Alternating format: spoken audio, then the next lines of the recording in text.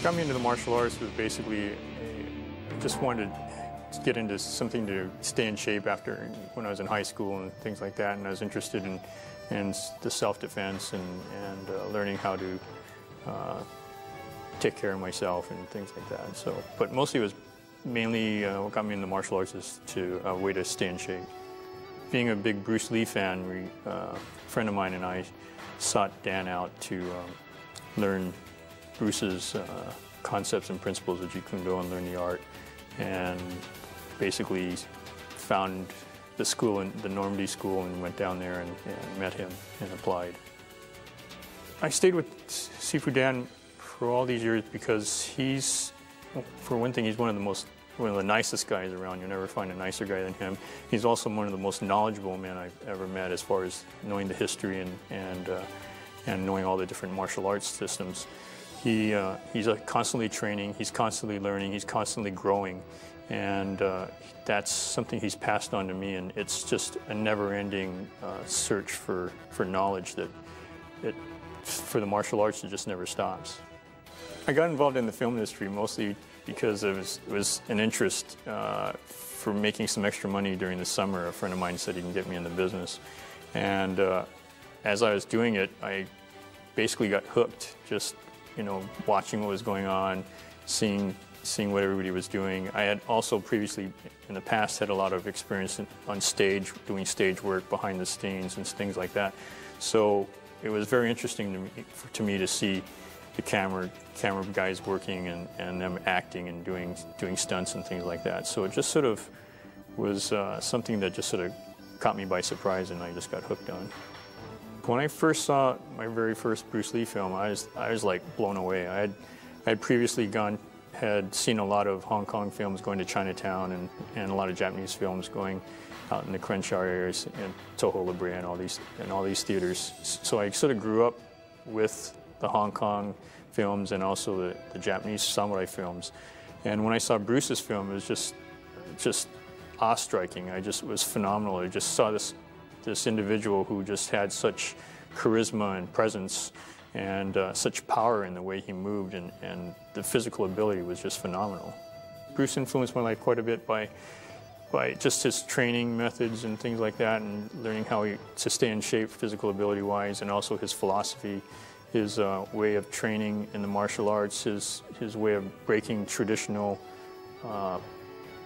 routes of training, and also the traditional ways of teaching and learning the arts, and just his way of encompassing what was useful in all the different styles of martial arts.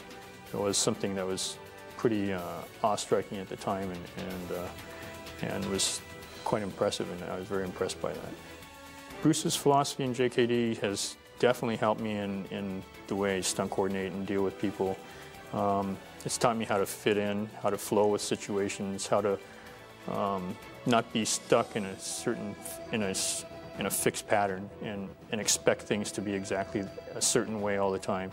It's helped me to, because in the movie industry things always change, and there may be time constraints, or there may be creative differences, or they may be like the sun may be going down when it's supposed to be a daylight scene or something like that, to where you have to like change and adjust a lot of things. And if you're stuck and you want to do something specifically a certain way, and you're stuck in that mindset, you'll never be able to change and adjust quick enough. A lot of times things have to happen so quickly that you have to really flow with things, and also with different personalities and different artistic differences. So his philosophy in the martial arts has really become part of my life. Sifu Dan's teaching a lot of the principles and concepts of JKD, which has helped a lot of us to become very successful in the movie industry as far as doing stunts and stunt coordinating. He's passed on a vast amount of knowledge of different styles, because Jeet Kune Do is encompassing so many different styles of martial arts. So it's really come in handy in the movie industry as far as being able to give the producers or directors whatever style of fighting that they would like, or if there's people that have a certain background, or if there's characters that have to have a certain background of certain styles of fighting. We've been exposed to almost everything as far as the martial arts styles. So it's basically helped us to really fit in and know what they're talking about, if they want capoeira, if they want savate, if they want Filipino Kali, if they want Japanese, Chinese styles. Because we've been exposed to a lot of the different styles, we're able to present that and show that, and also as far as on the screen. It also helped as far as if certain actors had certain backgrounds in different styles, or even in certain sports, we were able to use their background in, like if they've golfed or tennis or basketball, to use that as an example to pass on the way of the choreography that we're trying to do, or the different types of styles of fighting, so that we can use that as an example and show the comparison of how they may move in a certain sport, and make the adjustments to make them understand things a little bit easier, and let them learn it a lot faster.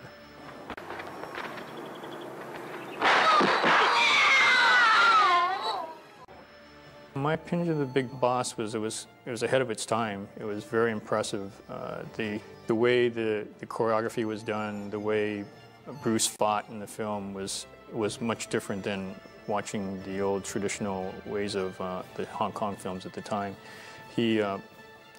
Everything was quite immediate, quite fast. The moves would, instead of prolonging a lot of fights and just seeing blocks and punches, and a lot of big master shots, Bruce knew how to capture the moments of getting a real fight, getting close to a real fight as far as possible. So, as the fights were quick, short, unless there's multiple opponents, but you'll never see him fight, or he's probably do more than 2 or 3 moves on a person at that time, unless it was a one-on-one fight. But the expression, the timing, the beats, the rhythm was all completely different than the films that were being produced at the time. It was quite impressive to see Fists of Fury, as far as seeing one person take on a whole group of people, and also it introduced the nunchaku to the cinema. As far as the audience, I don't think anybody has ever shown that weapon up until that time. So I know I was very blown away by seeing somebody. I had previously used the nunchuk for training and stuff like that, but to see somebody use it with such grace and speed, and God, just the amount of speed and impact he had with that weapon really made it a popular weapon. From that time on, everybody was carrying around nunchucks or wanted to learn how to use a nunchaku. But that film brought forth a lot of different, a lot of firsts as far as seeing things on the big screen. The weapon he used, the style, the way he was fighting was unorthodox. The rhythm he fought with, the way he took out his opponents in that room and in the other fights was quite phenomenal. His kicks, fluidity of kicks, the amount of kicks he could throw in repetition was something that hadn't been seen before. My thoughts of Way of the Dragon was, Bruce was coming into his own more. The choreography was getting more and more sophisticated. He had the one-on-one fight with Chuck Norris, and that was something that hadn't been seen before, as far as seeing a one-on-one fight with 2 gladiators, basically. And his moves, the precision, the trapping, hand trapping, and those type of moves hadn't been seen up until the time when he started making his films.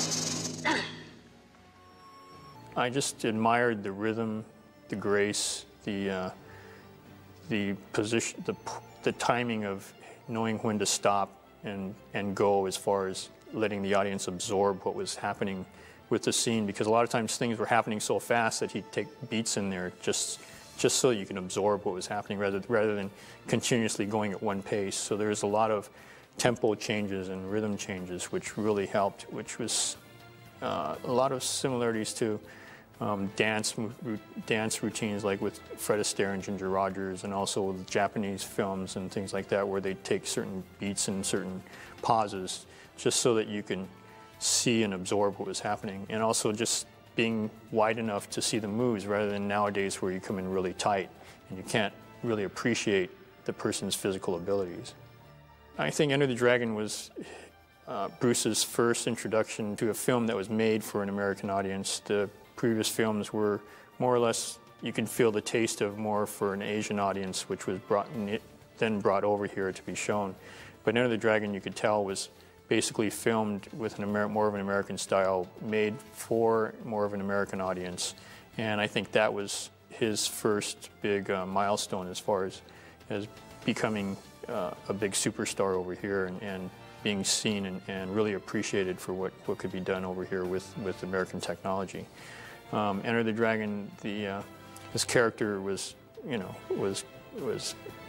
understandably forthright as far as what he was trying to accomplish and take care of. The fights during the prison, out in the one-on-one fights outside on the one-on-one battle, the one-on-one fight with Bob Wall, all those were pretty much hadn't been seen before. The stick fighting, all that stuff was something that was quite phenomenal at the time.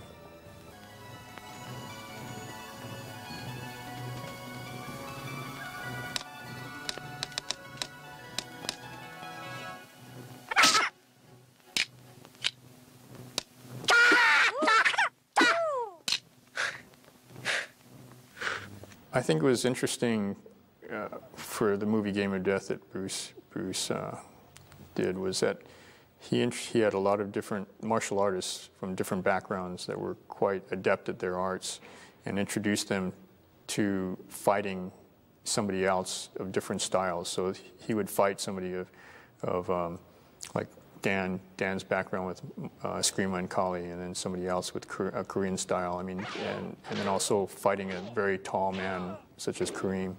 Those were all very much firsts at the time, and just to show how a person had to fit in, adapt, and adjust to different fighting methods, and also very much showing an appreciation of the other person's expertise in their arts. I thought it was quite phenomenal in that way.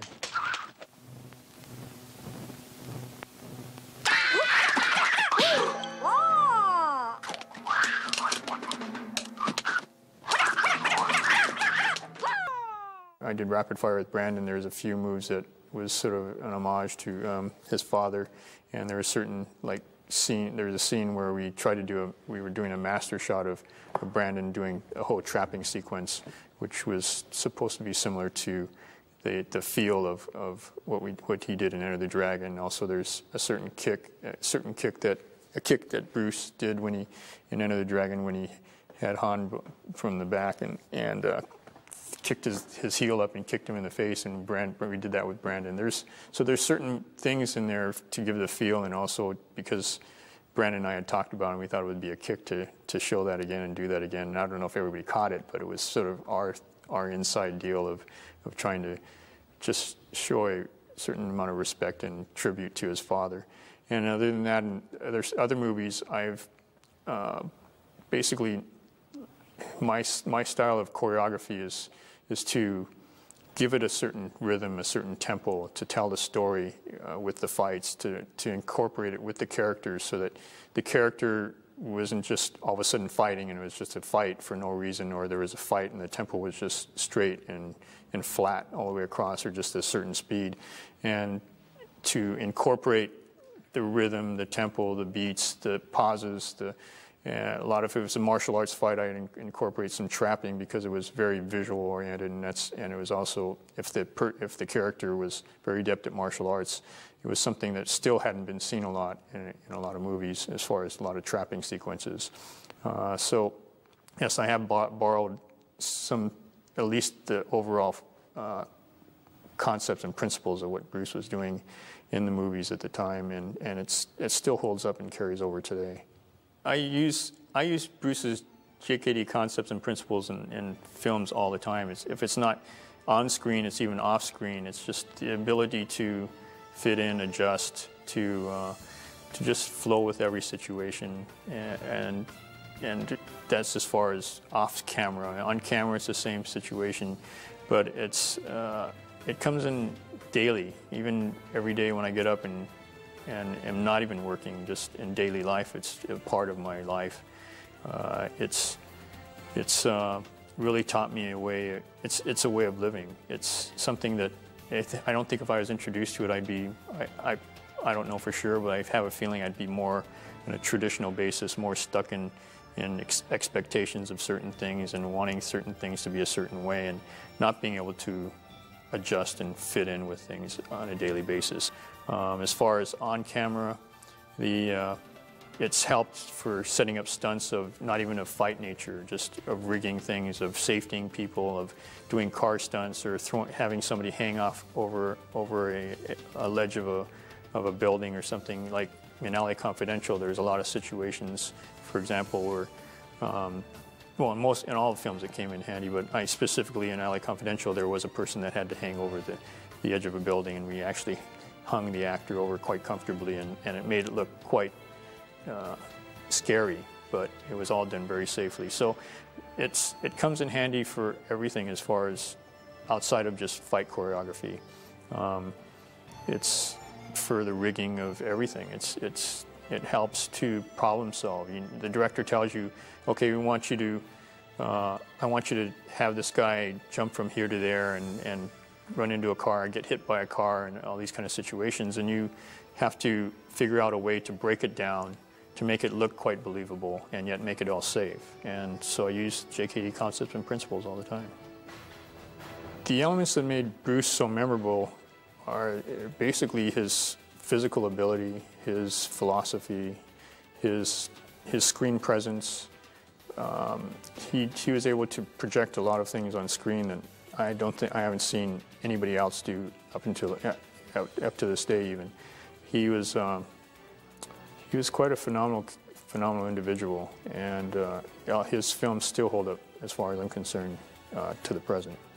As far as Bruce Lee, the man, and what he's brought forth as far as an individual to the martial arts, the movie industry, there hasn't been one individual that I've seen, and I'm sure Sifu Dan would agree with me, that there hasn't been one individual that I have seen that has even come close to his mental capacity, his mental ability, his philosophy, his physical ability, his speed, his agility, his strength, his physique. I mean, overall, he was a unique individual, and I doubt if there'll be another person like him to come around again. Brandon had a lot of his father's natural abilities, and it even surprised Brandon himself. There's things on screen that we would watch and see as far as Brandon's mannerisms or the way he fought or the way he just looked or did things that was so. We were watching dailies one time, and Brandon would look at stuff and say, he goes, "Let's play that back again." And he'd play it back again as far as the footage, and we'd play it back again. He goes, "Wow." And I go, "What?" He goes, "I was trying to figure out who that reminded me of, who I was moving like, or who that looked like." He goes, it was sort of surprising. And he goes, "And it reminded me of," he goes, "Who did that remind you of?" I said, "It reminded me of your dad." And he goes, "Wow." He goes, "I'll be damned, there's something to be said for genetics, isn't there?" And it was just, it was genes. It was just passed on. And I don't think there's anybody else that will ever come along like that, man. His way of thinking, the martial arts, the way he tore things apart, put things back together, made it, and just grew and kept. And the whole idea was not to be stuck and bound by certain things, and just constantly grow and constantly research things and make things better. And it was just mind-boggling and so far ahead of its time. And nowadays you see people training, cross-training, doing different styles and mixing different arts, and their training methods using focus gloves and kicking shields and training to music and doing things to the drum and stuff like that. All that was started by him. It's just, and now people are doing it, and people don't realize where it actually came from. And it's just, it's something that I know and we know here, and we appreciate, and people sort of just have done it and don't really know the roots from how this all came about. So he's just a unique individual that was way ahead of his time.